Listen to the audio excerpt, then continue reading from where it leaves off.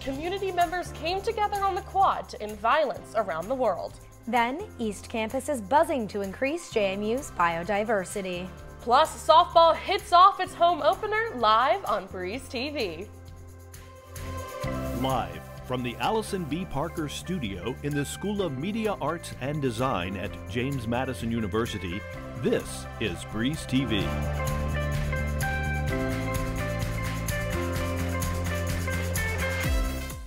Welcome back to Breeze TV. I'm Maggie Rickerby. And I'm Zoe Mowry. Students and community members came together on the quad Monday to speak out against global conflict. The protest was organized through an Instagram account calling to free Palestine, Congo, and the Dominican Republic. I spoke with people on the quad about their ongoing message. About 24 people could be heard chanting on the quad Monday afternoon. Palestine will be free! Their mission, a ceasefire in Gaza and an end to violence around the globe. One of the voices belongs to a local advocate and church pastor with family ties in the Congo. Once we say something about something that is not working properly, or we decry some actions that are happening, that can bring a change, a big change in the world, not only in our places as we live here in a little tiny city of Harrisonburg. This call for change was organized by students. Professor Bruce Bushing says students have been at the forefront of many successful movements, like civil and women's rights. It's completely appropriate that students be leading in this way. They are studying these things. They have a certain amount of freedom that people who have jobs don't have, and to waste that is neglecting their responsibility. Following behind the students is Ziada Manu's daughter, 9-year-old Rosie. As a young advocate, she accompanies her father to stand up against violence. It makes me feel good to be standing up for the people, my people. This fight for peace didn't end on the quad. Friendly City for Palestine could be found protesting outside the city council meeting on Tuesday. The group continues to call for a ceasefire resolution in Palestine and advocate for other international issues. Conflict continues to pervade in both the Congo and Gaza. In the Congo, the Human Rights Watch World Report says more than 120 armed groups potentially violated international law by participating in war crimes. It all stems from martial law being declared in the eastern part of the country. More than 2,000 people were killed in the country's eastern provinces. The military rule in eastern Congo has displaced more than 5 million people. Meanwhile, the death toll in Israel and Palestine continued to climb. The United Nations says nearly 1,500 Israelis and more than 27,000 Palestinians have been killed. This comes after the October attacks from Hamas militants at an Israeli music festival late last year. The World Health Organization says Israeli Defense Force airstrikes in Gaza have resulted in a lack of medical supplies in the contested area. The lack of water, food, and fuel in Gaza is depleting the health system there. Looking forward to filing your taxes? I didn't think so. Luckily, there's a service on campus that offers tax help to low-income community members. Breeze TV's Jack Hadley and Andrew Perkson spoke with volunteers to learn more about the program. JMU's Volunteer Income Tax Assistance is a program that helps members of the community with their annual tax returns. Student volunteers within the College of Business assist on the returns, and then a business professor reviews them. Volunteer Taylor Locke says the price is what sets Vita apart from other tax return services. Some companies or tax accountants will charge $200 to fill out an annual tax return, and they may not have the funds or necessarily want to spend that money, and here it's free for them, and we provide the same service. The coordinator of VITA, Irina Scott, says VITA is also important for business students to gain practical experience. We also build a relationship with the community, between the students and the community. The students are talking to the taxpayers, and they're learning how to provide a service also. So when they go to work, they'll know that providing a service to communities is a good idea. Taxes are a challenging topic, and a lot of people don't enjoy doing them. So I think it's good for us who are capable to or understand it easier and have learned about it in our classes here to help others who don't necessarily know the same things. Help from VITA is available by appointment. The program runs through February and March on Friday evenings, except during spring break. It will also be available in the morning on March 23rd and April 6th. This is Jack Hadley reporting for Breeze TV. High-speed internet is something many of us are used to, but for people in rural areas, it's considered a luxury. News director Kayla Brown has more on Augusta's struggle for internet. Kayla? Thanks, Zoe. People in Augusta County are tired of waiting for broadband. It's been 7 years since the county began its fight to bring broadband internet to pockets without service.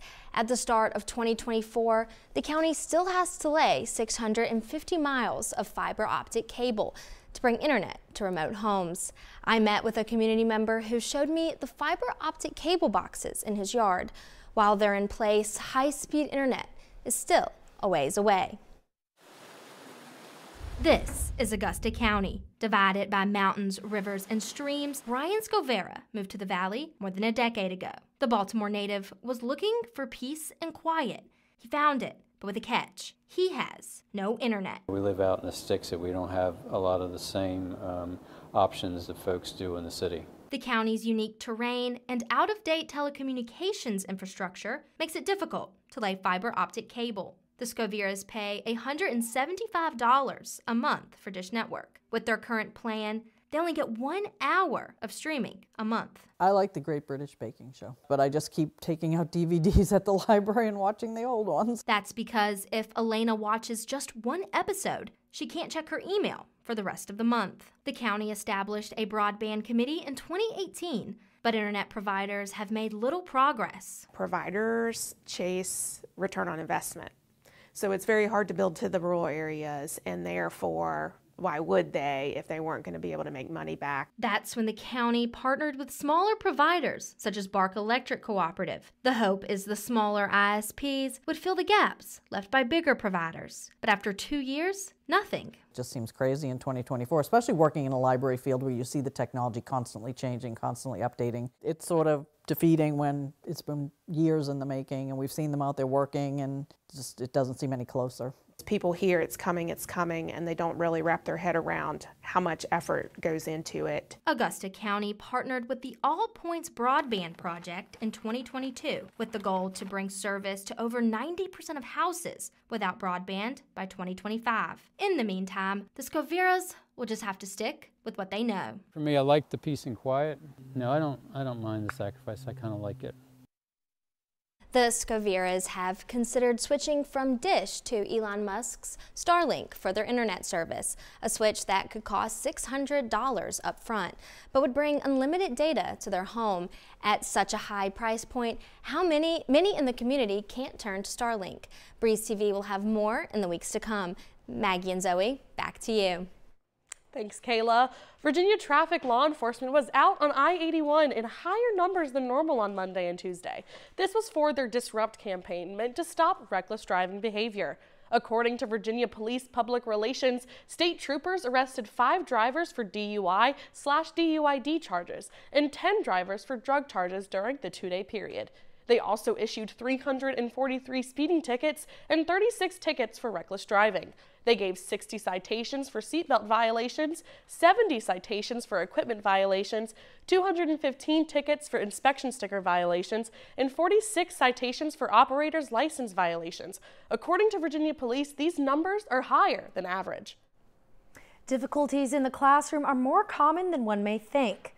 Though National Disability Week isn't until March, JMU's Office of Disability Services is aiming to make sure no student struggles alone.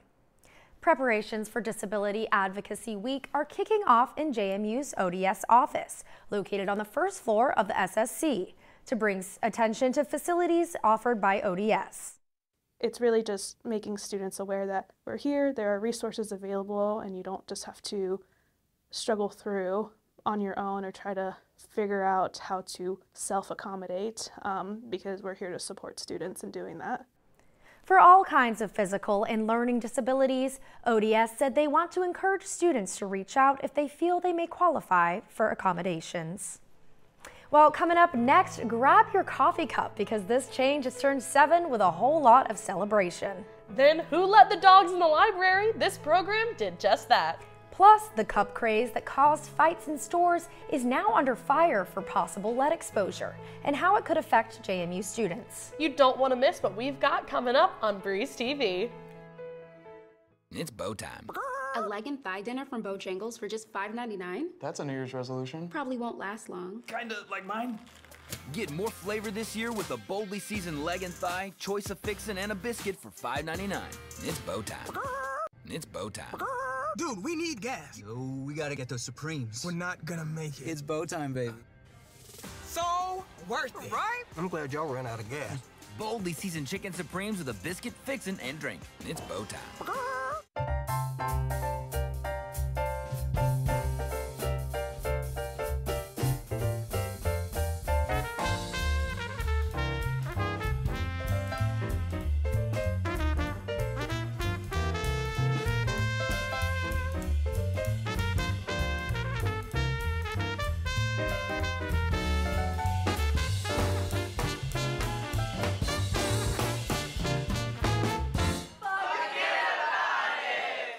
It's bow time. Bojangles' new chicken rice bowl starts with dirty rice, topped with Cajun pintos, chicken, and cheese. How's that chicken rice bowl? It's bold from the bottom up. Get a fresh, hearty chicken rice bowl for a limited time. It's bow time. It's bow time. Hurry into Bojangles for 2 scratch-made sizzling sausage biscuits for just $4. 1 bite and you'll want breakfast for dinner. Good thing we serve savory sausage biscuits all day. But this 2-for-4 deal won't last forever. It's bow time. This is Breeze TV.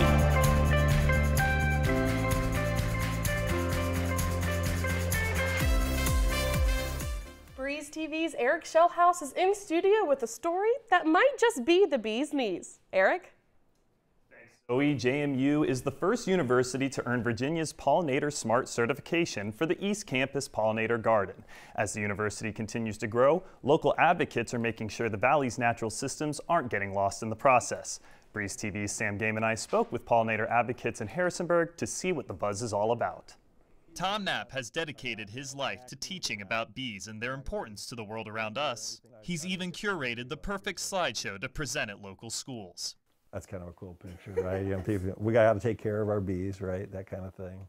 But for him, the education doesn't stop at grade school. Someone near and dear to my heart said, when you quit learning, you started the process of dying already. So for us as a community that embraces JMU, JMU's involvement has been actually quite good. Despite Knapp's praise, some pollinator advocates are concerned about the university's environmental impact. In order to construct this big university, they've had to cut down native wild areas, like places where there's native plants, which provide a great home for pollinators. Stuff's built on it, or they replace it with grass, which causes a tremendous amount of biodiversity to disappear. By sourcing local plants and greenery, Wagley says JMU can do their part in saving all kinds of species native to the valley. There's other native pollinators that are really really close to facing extinction, and there are some other bumblebees that have already gone extinct just in the past 20 years. That's why advocates are working with Bee Campus USA to promote a diverse habitat garden on East Campus.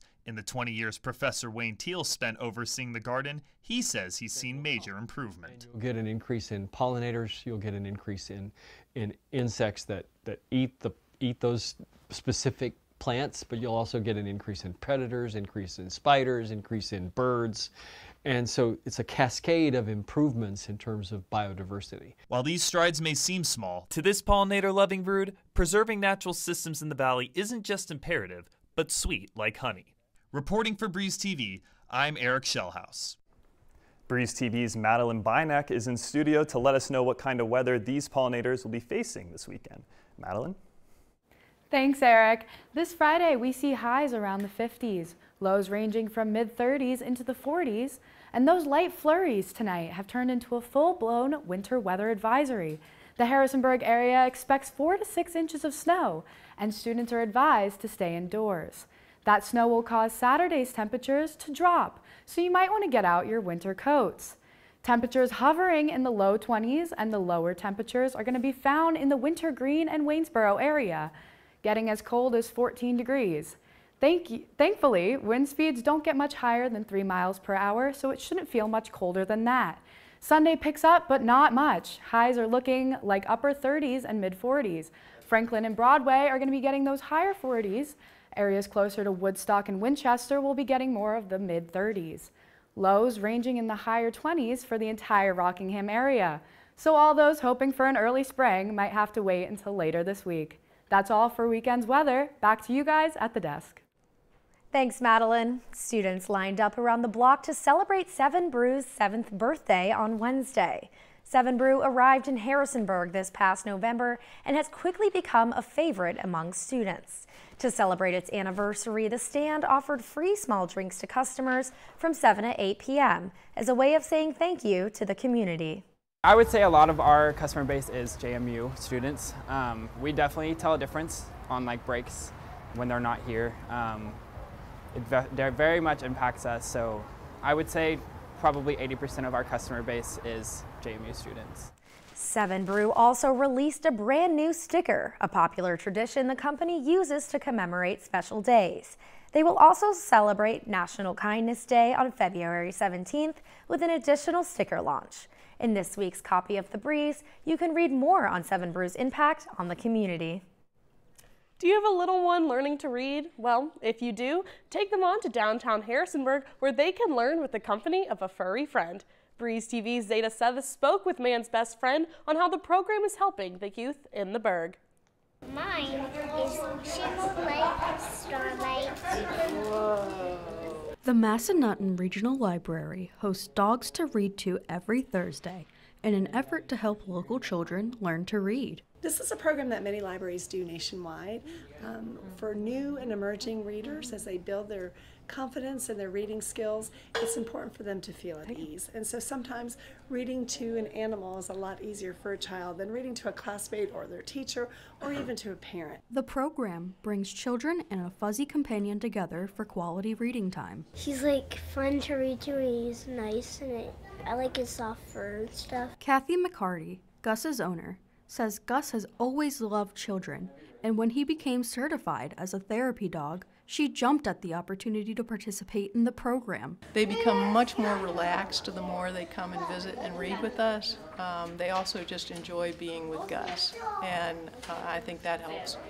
If I'd have had that when I was a kid, I think reading would have been so much easier for me. I'm really super pleased to have this opportunity for Gus and I to come to the library. It really is a wonderful experience for us. As for Gus,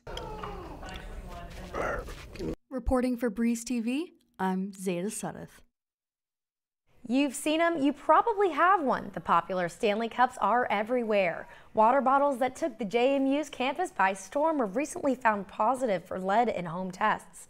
In a statement, Stanley said that while they do use some lead in the manufacturing process, there is no threat to consumers as long as the cup remains intact. If you're worried about potential lead risk, JMU Health Sciences professor Catherine Zeman shares tips for students. You could go to your doctor, you're concerned, you have a Stanley Cup and the button fell off, you didn't realize it, you've been using it for a while and you're concerned. They can check those enzyme levels, and if there are subtle alterations in 3 key enzymes associated with red blood cell production, they might look further. But as far as some of the really visible signs of lead exposure that a person could just see, you're going to be having a lot of other major problems before you can see that. Lead usage is regulated by the federal government, but can be still used in the manufacturing process. Health officials recommend talking to your doctor if you're concerned. Coming up today on the sports desk. Basketball completed one of its 2 doubleheaders this week, but how will they keep the momentum moving forward? Then, lacrosse is ranked 3rd in the nation and defeated their Commonwealth foe. Plus, baseball is back. Breeze TV's Tommy Gerganis has everything you need to know about the team. Stay tuned for more with Breeze TV Sports. It's bow time. A leg and thigh dinner from Bojangles for just $5.99. A leg and thigh dinner from Bojangles for just $5.99? A deal so good it's worth repeating, but it won't last long. So much flavor. Eat and repeat while it lasts. So much flavor. It's bow time. It's bow time. It takes 49 steps to bake a fluffy made-from-scratch Bojangles biscuit. But to make it a country ham biscuit, it takes 50. Get a fresh buttermilk biscuit today with a slice of juicy country-style ham. It's bow time.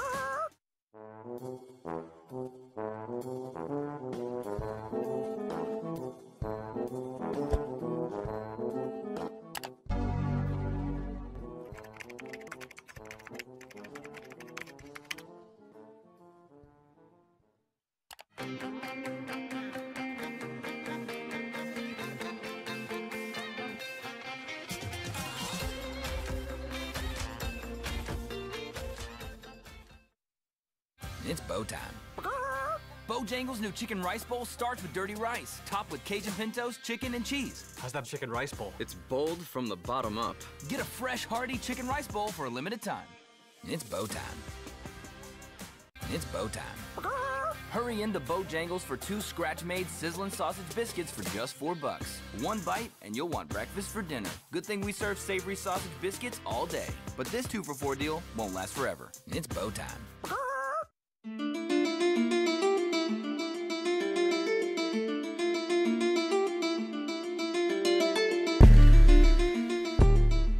Welcome back to the Sports Desk, your source for all things JMU sports. I'm Colby Reese. Softball is back in the Berg this weekend for its season home opener. The Dukes are coming off a 4-1 start from the River City leadoff. After defeating Ball State, Jacksonville, and North Florida throughout last weekend, the team fell to conference rival Southern Miss. After a promising start to the season, the team is ready to channel what they learned in Florida through the rest of their schedule. We left too many runners on base, and the team knows that. And I think the mindset needs to be, don't make the situation more than it is. Like, just concentrate on having a good at-bat and barreling up balls in those situations. Freshman pitcher Kirsten Fleet had her season debut with a 0.51 ERA and looks to improve her play. So I think building on each day and making sure we're getting a little bit better each day and making the small adjustments. Sophomore catcher Bella Hensler says although this past weekend was not a sweep, the energy gained from those games will carry into the group's home opener. Still going 4-1, having that momentum to come into playing at home, I think is going to be really huge for us. Focusing on their offensive synergy, the Dukes will play in the Wheeler Orthodontics Invitational this weekend. We have to play sharp, and when there is a mistake made, we have to be able to recover very fast. We can't let things get contagious against teams like that. Just being able to find barrels at the right time and how we can string hits together, using our staff effectively is going to be really good for us. Reporting from the bank of the James Field at Veterans Memorial Park alongside Piper Hepler, I'm Sam Reinard. Earlier today, softball took on Villanova in its home opener, winning 8-5 in a thrilling ending. The Dukes led off the scoring with a 3-run first inning, but Villanova fired back with 3 of their own in the top of the second. JMU regained the lead in the bottom of the 4th with a KK Mathis single. Villanova once again had an answer with a 2-run, 2-out go-ahead home run in the 6th. Trailing 5-4 entering the final frame, the Dukes quickly loaded the bases. With 1 out, sophomore catcher Bella Hensler delivered a walk-off grand slam to give JMU their first home victory of the season, 8-5.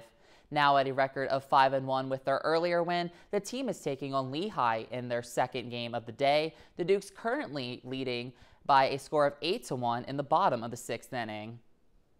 The Atlantic Union Bank Center hosted a doubleheader Thursday night. The women's team was up first and wore pink for their annual Play for K game. The Dukes' opponent was Georgia State, and JMU was defeated by the Panthers 73-62. The group was without redshirt junior center Ksenia Kozlova, and Alicia Goodman replaced her in the starting lineup and put up 9 points. Peyton McDaniel had a big game with 21 points. However, Georgia State used Michaela Tollivert's 20 points and Maya Williams' 15 points to push past the Dukes.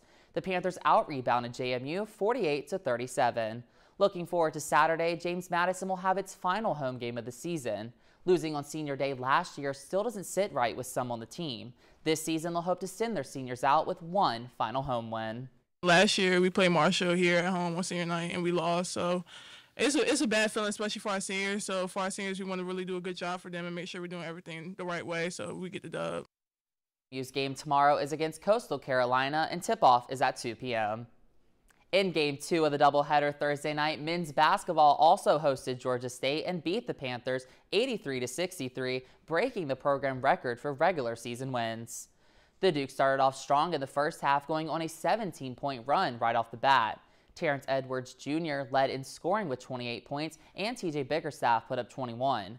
Despite their strong start, the team couldn't keep their foot on the gas the entire game, letting the Panthers slip through during the second half. The guys know the mistakes we made, what we did right, and we're going to move on quickly. A lot of times you hear coaches say that after a loss, but I just don't think we were as sharp as we needed to be, and there's no reason we got to beat the guys up. They know what was right, what was wrong.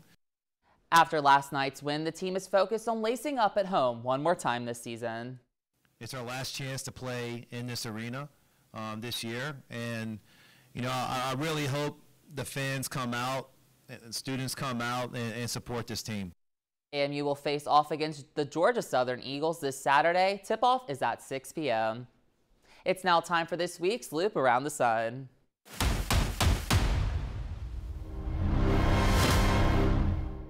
Starting here with the women's side of things, looking at the top half of the standings, Marshall is 2 games ahead of Troy for that first place spot with only that 1 loss.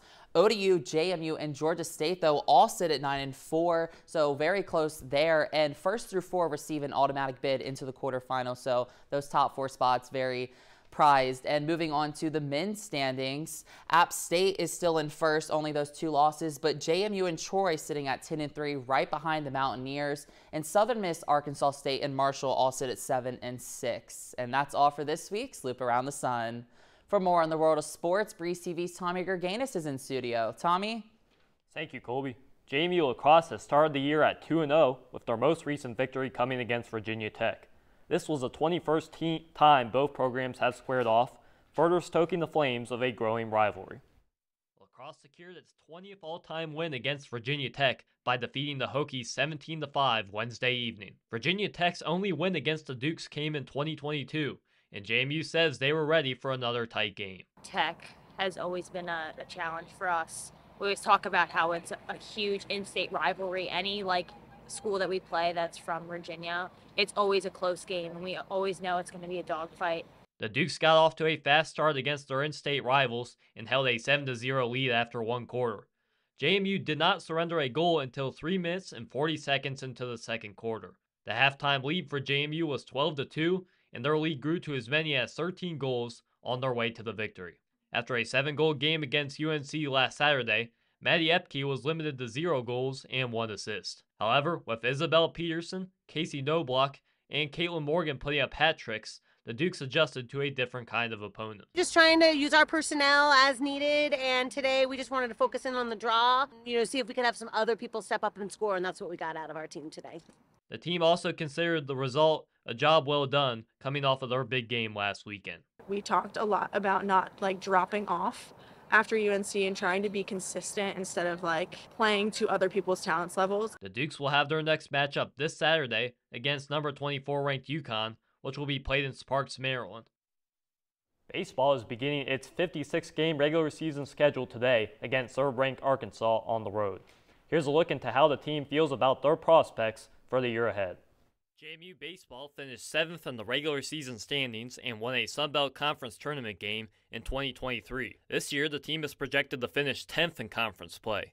Even so, this doesn't change their higher expectations for year 2. Last year, we went into the Sun Belt thinking with a lot of questions. We weren't really sure the difference between the CA and Sun Belt, but now that we have 1 season under our belt, we answered those questions, and we're all just super excited to get it started. The Dukes lost several of their most productive hitters to graduation. But with a strong mix of underclassmen and experienced players, the team believes they can still put runs on the board. A lot of younger guys that are going to step up, a lot of returning guys also that are going to fill their roles the right way. JMU's pitching staff has maintained several experienced arms and have been working towards improving on last year's results. In 2023, the team's earned run average of 6.20 ranked 7th of 14 Sun Belt teams. We're returning pretty much everybody that threw a lot of innings for us last year. So the addition of Travis to the new pitching coach, I think it's going to be great. We're going to just be better than we were last year. The Dukes opened up the season with a 4-game series on the road against Arkansas. The Razorbacks are ranked number 3 in the 2024 D1 Baseball preseason top 25 rankings. JMU is prioritizing steady play in order to come out with wins on the road. Well, it comes down to pitching and defense. You play a team like that, you got to minimize your mistakes and really capitalize on their mistakes. I think we're not looking past anything. They're a great SEC team, and I think what we do on the field, we're just working for 1 game at a time. Baseball is currently taking on the Razorbacks in the middle of the 3rd inning. JMU trails by a score of 4-3, but struck first with a 3-run homer from Fenwick Trimble in the top of the 1st. That's all from the world of sports this week. Zoe and Maggie, back to you. Thanks, Tommy. It's only 6 days until Giving Day 2024. The Breeze is counting on you to help us reach our goal of raising $10,000 next Thursday, February 22nd. Support from our donors gives our team of student journalists more opportunities to travel, buy new equipment, and improve our multimedia coverage, and so much more. Make sure to follow us on social media as we count down to Giving Day. Thank you for your support. Yes, thank you for your support and thank you for watching. We'll see you guys here, same time, same place next week.